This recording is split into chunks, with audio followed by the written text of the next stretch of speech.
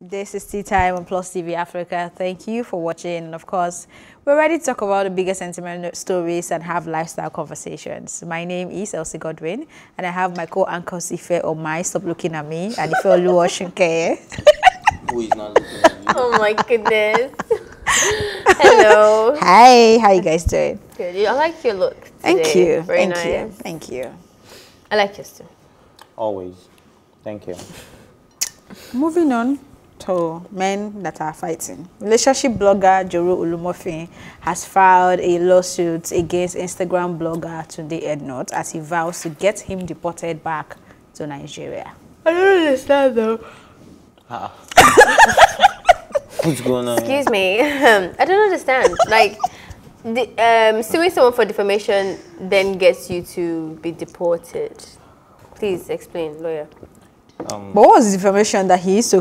Because it was difficult to read the paper, the documents, the way it was used on the blog. So I couldn't read it properly. But is he not just suing him for the story we talked about where he said he writes his own stories and says someone sent it to him? Is that the same thing? One of them. Okay. Oh, it's one of them. How many? What else? Please tell us. The other stuff, like always saying, they had the back and forth. It wasn't just that story. They had the back and forth the last time, and it was saying several stuff about him. I can't remember the details precisely now, but I can remember he was saying all the stuff about him when they had their back and forth. It wasn't just that. But back to your question, and why is he going to get him deported? I read the court document. He's also stating that Tunde had not traveled to America with a B1 and B2 visa, which is business and pleasure visa, right? And he's supposed to have been back a long time ago, and he's been there for years. So how did he get this information? Well, for him to be using a legal team, it has to be a very good information, because I don't think lawyers will get involved with false information. Yeah, so it has to be something legit. So if you travel to another country with a B1, B2 visa, which is business and pleasure, right? You're supposed to do your business probably 3 months, 6 months, and be back in your country. But Tunde Ednut has been in America since it was Catching Cold back then with his song.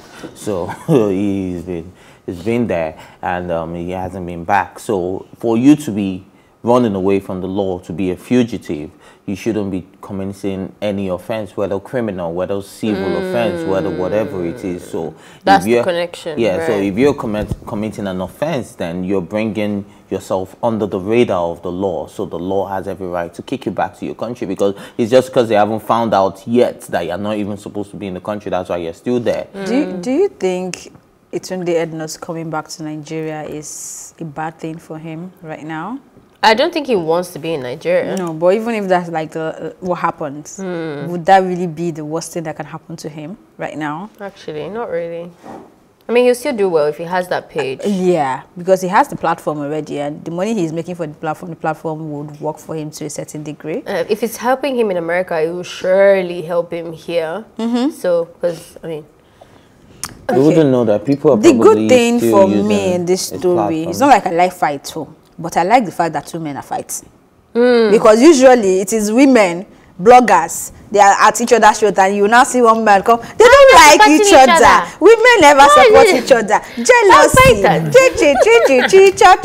You see, that's the problem with our world and our society, and each and every one of us as a whole. The fact that basically everybody has problems. The fact, yeah, basically we all have problems. It's not there's nothing to lie about. But the thing is, we keep saying that we want to change that narrative of saying that women don't like each other, women don't support each other, like this and all of that. And then when it happens to men, why are we making this about gender? Why can't we just focus on what is wrong? About gender, because it's two men that are fighting. Are you gender blinders, right? The person that says you don't see gender, everybody just won. Is that what you're pushing? I was basically saying that when two people are having issues, can we just look at what the issue is and talk about it factually, and not try to drag the gender exactly into it? So we shouldn't be happy when two men are fighting either. That is why I'm happy, because now that it is happening to men as well, we realize that it is something that happened to humans. And at least they're not fighting with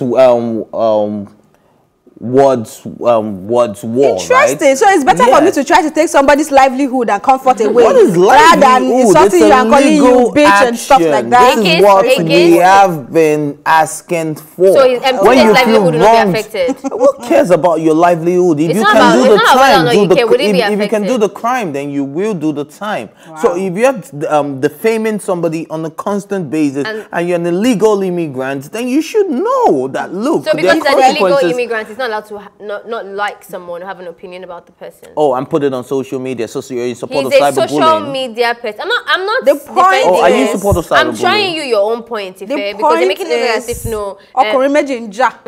That's the point, fam. Okay, if that's what you see. For me, that's what I see. I just you can see something else. I mean, you said your piece, and I was happy for you. Like you said it. So for this one, men fight, women fight, people fight. Do you want to say more? No, or do we move on?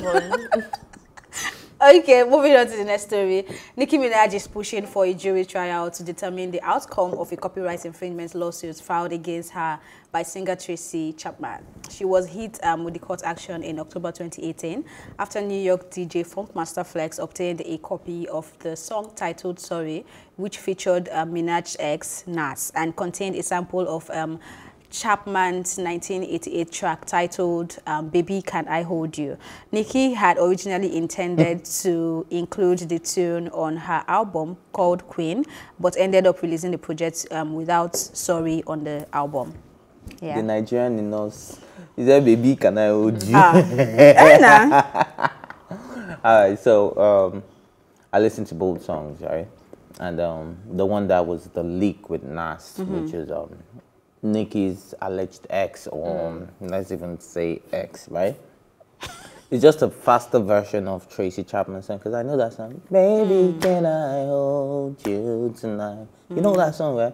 So Nicki Minaj, baby, can I hold you tonight? Baby, can I hold? Fast forward. Do you understand? Like it's the same thing. So Tracy has. But she was initially saying that she was within her rights. That's why I wanted to. I wanted us to bring to conversation that. Do you think when she said that under the copyright infringement, whatever, it was fair use? Do you think that that's a a tangible conversation worth having? Because if you, I've seen this many times before, and I don't think fast forwarding or slowing down necessarily changes the sound. Like, as long as somebody else can reference another song, then it pretty much sounds the same and stuff. So I don't know if that argument is worth. It's reminding me of that Katy Perry vibe of like, I can't even be bothered talking about it. But I think it's not a case that can easily be dismissed like she's narrating. I think they are onto something there, but 2018 is a long time away to still be on this matter, so I'm hoping that it comes to an end soon. Which is why I think she's asking for the jury so they can get over it as soon as possible. Yeah,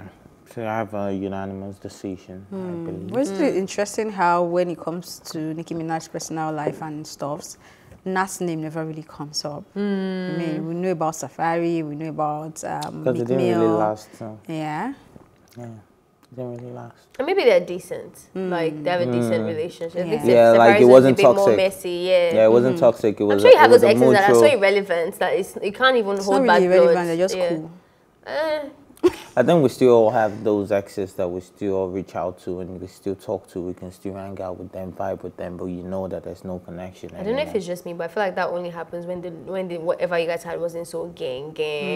Like, I don't see how it to be so gang and you be so friendly. I don't know. Yeah, especially when both parties have moved on. She has a man, you have your girl. We're both happy. You're successful. I'm successful. We're doing our thing, and then yeah, why not? Why can't we have dinner every now and then? Why can't we have lunch every now and then? Why can't we share dinner? Leave it at lunch. Oh, okay, maybe lunch. Okay, yeah. Why can't we share phone calls? Why can't we see each other's post on social media and be like, oh, what's good?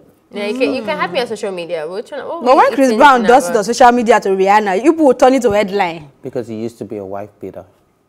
Wife. A woman beater, sorry. Okay. Tea time continues right after the short break.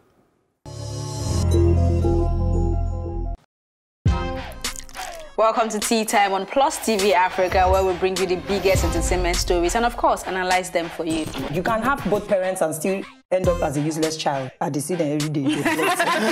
Most times I worry more about where I'm coming from and where I am now. And that determines my next step. Why are you sounding like Alibaba now? Across TV Africa, we're feeling good. No time to dull, everybody feeling alright.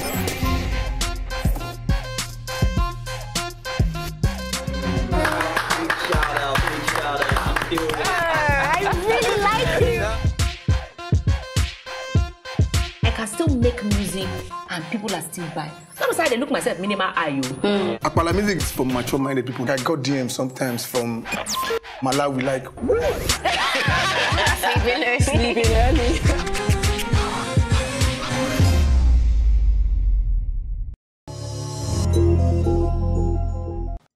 Welcome back. This is still Tea Time on Plus TV Africa. I was inspired by animal sounds, and this is coming from DJ Cuppy as she reveals inspiration behind her new album. She said, and I quote, "I went back to my roots where I am from, Ekpe, and mixed with the locals for inspiration. I visited my family's farm and recorded loads of ambient and animal sound samples.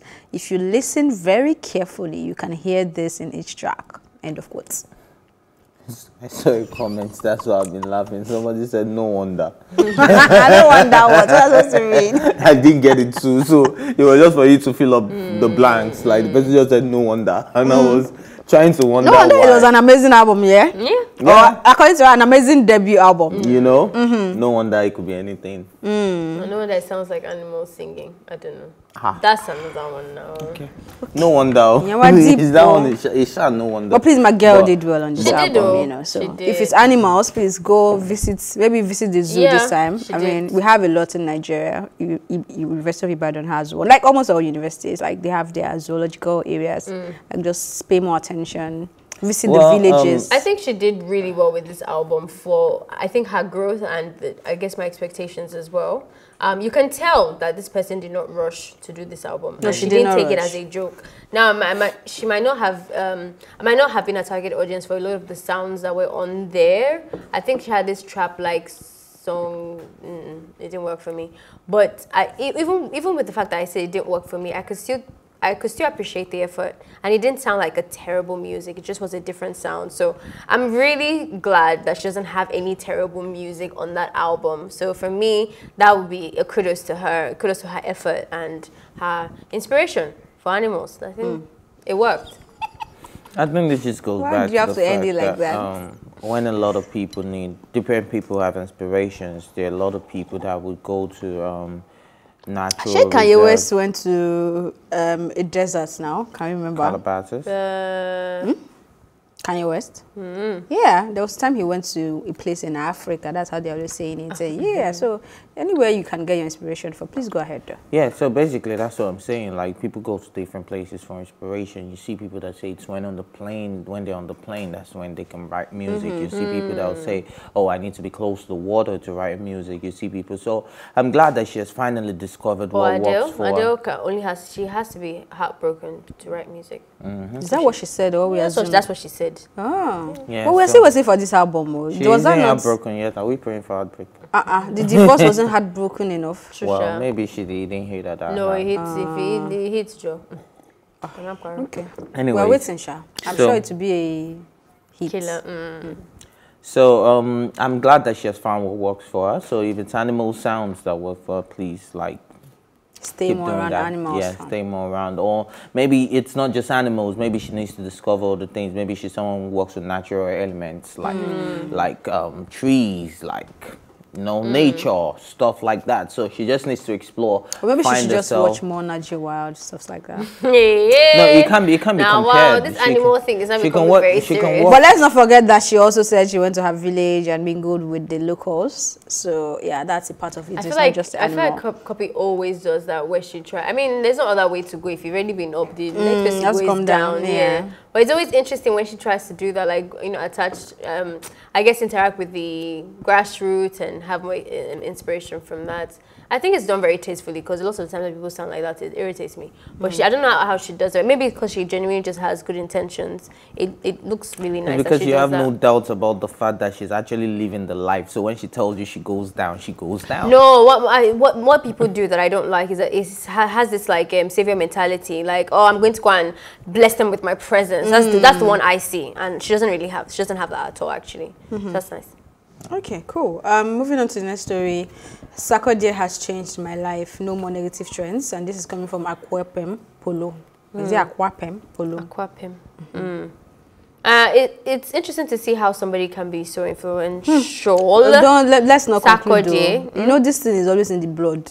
What? Let's wait for another fight. If she doesn't display, then I will believe that she has been influenced. Right now, she might just have been influenced by the fact that the picture is really nice. My influence and she's going with a nice caption. My influence is not even about her influence. It's the fact that this picture actually made her trend positively, and it's about Sarkodie. For me, that sometimes you don't really consider how impactful the person would be. Like you think about Sarkodie, you think about music, or whatever. I wouldn't really have thoughts that putting him beside someone would then almost damage control. Just a picture, like it's not even anything serious. So for me, that type of influence that Sarkodie has came as a shock, but not like, oh, I'm surprised, but it was a pleasant surprise, if that makes, if I could say that. So it's nice. Obviously, I have to agree with you that doesn't mean that she might not be in the news for something else wrong, but I like that she acknowledged that she enjoys the positive impact and she would like to continue that trend. So I hope she does.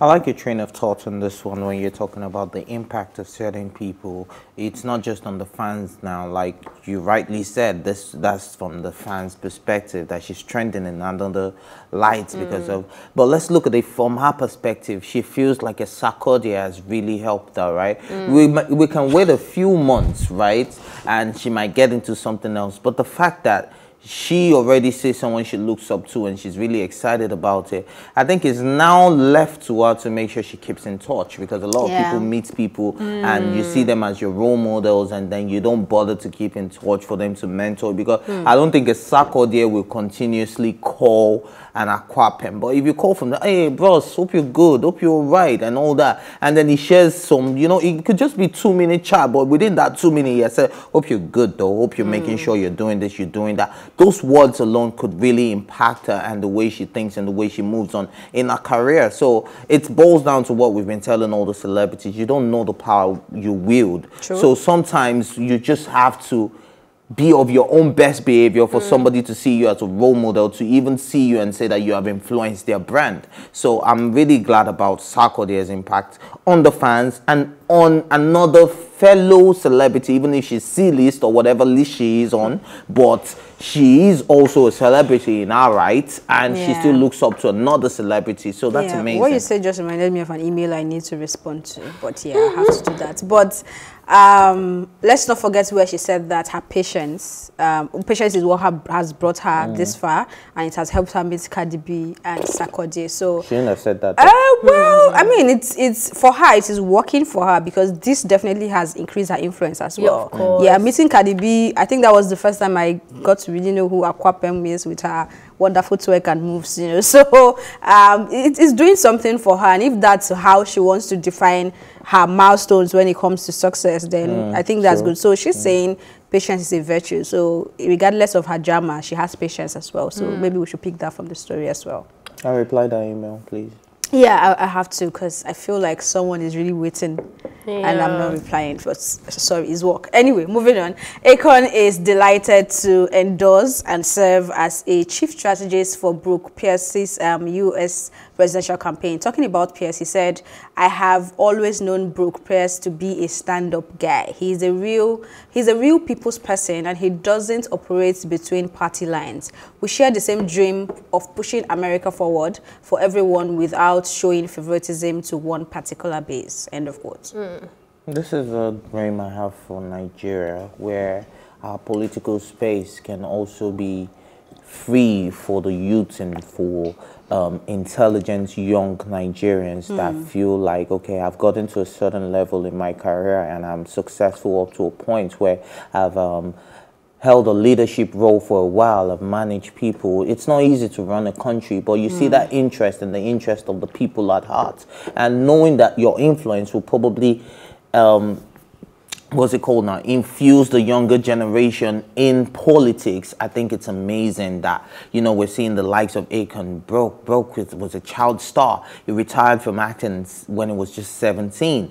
Dude started a cryptocurrency company, very successful one at that. So I think it's just the prayer for Nigeria where we would get to that space where our young space people for independent candidates. Yeah, where our young people too. I think we need that. Yeah, will be able to just stand up and say that because of my influence right now, I should be able to run. I think I'm capable, but I don't even think the with the youth young even people believe in bill themselves that that much. Buhari sent, I think that's also very possible in it, that you can for run independence. No, you can't run independent. You have to be on the part right of a party. Yeah. Okay. Well, either ways, I thought you were actually going to say that, you know, talking about two different parties and how maybe the political space can start to function without just having two strong parties that are the same. But that's not the case, even in America, and it's still not here. What came to my mind was Kanye West. I feel like this is how I expected him to use his black influence to endorse the good of the nation, and he failed terribly well because Akon has the capacity to do what Kanye West is doing, but he's definitely not moved by ego. So you can see how both characters are exuded, and it's completely different. I like that he's putting he's backing on this person, even though he's not gonna go that much far in the race. But this is what I expected from Kanye. There seems to be like a genuine intention in what they're doing. What do you think won't go far in the race? This guy? He's not going to win. No, because it's a two-party system globally. Until I see another country that's successfully done that, where there's not a two-party system. We have other parties that are doing, you know, performing for us, but we know the two parties that are involved. Okay. Anyway, shout out to Akon with all he's doing. His Akon City, Acoin as well, and all that. He's doing a lot, and I think he's one person that the media has not really paid a lot of attention to. So shout out to him. I think that's how I end this conversation. Thank you for watching, and please send your opinions via WhatsApp to 090-6000-5719 or just tweet at us at +TV Africa. Remember, you can catch up on this conversation and all our exclusive content, and even our previous episodes on our YouTube channel at +TV Africa. Also watch Tea Time on R2 TV and in London on Ben Television. My thank you as always to go to my co-anchors Ife Omai and Ife Oluwashike, and the entire production team. Thank you for watching. My name is Elsie Godwin. Do stay safe.